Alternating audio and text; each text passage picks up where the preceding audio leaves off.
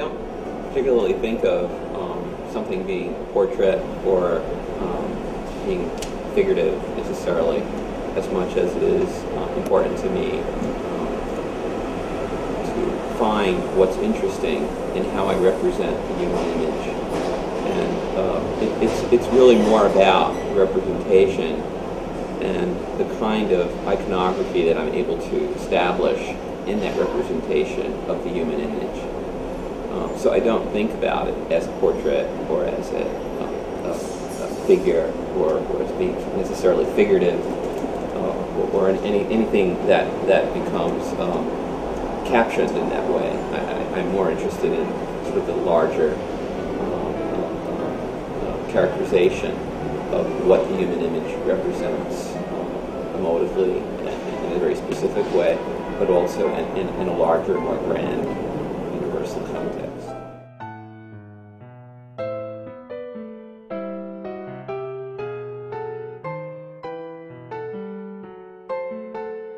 Well, I work from life, and it's important in my work that I do work from a real experience, and it has a lot to do with how the experience itself becomes somehow made tangible in the process, and how that process becomes represented on a page. The thing that we're left with begins to feel in many ways like a relic or like a series of marks that become connected to a selective process that is connected to a true and believable experience. And the process, or at least the selective process, is something that can only occur over a sequence of many moments, and how those moments build, and each moment becomes something unexpected. Whereas if you were to take a photograph, it's a 30th of a 40th of a second, and it's just a single moment that image is captured.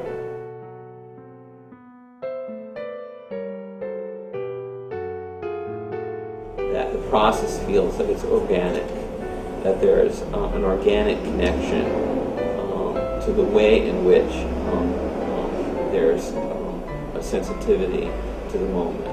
So each moment becomes, in many ways, made special, made personal, and because it's so intimate and selective.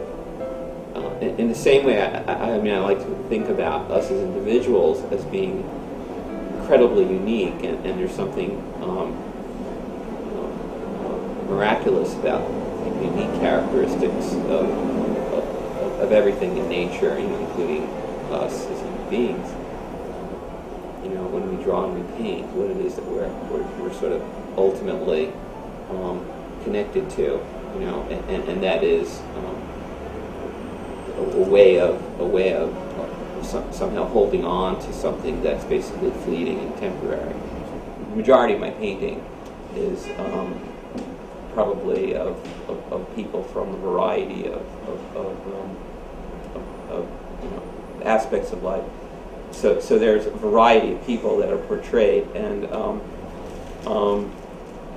whereas in my drawing, I think the figure is probably more predominant, and I think that in many ways is connected to the idea that drawing itself is somehow rooted in the human proportion, and the way in which we think about proportion and how we understand the figure as it becomes a measurement to the world, and how we see it in its sort of like purest.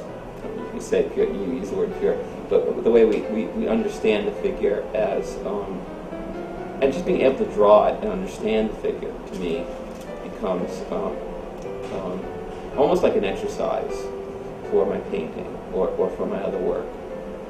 So I think about my drawing in that way, not necessarily as the main thing in my work, but as sort of a prerequisite in many ways to what it is that I'm ultimately after in some of the more complex, larger paintings. What I mean by proportion, it doesn't necessarily mean, well, the head's too big or the foot's too small, the hand's too big. But it's the way in which I think about measurement of shapes and how those shapes as forms are understood in my representation of a human image. An example would be if you were to paint, let's say, a landscape. As soon as you put a human figure against a tree, then we understand the scale of the tree. So unconsciously, we as human beings identify and envision the world because of the way we understand our proportion against it. So that has so much to do with the reason for drawing and painting a figure for me, is that it somehow begins to become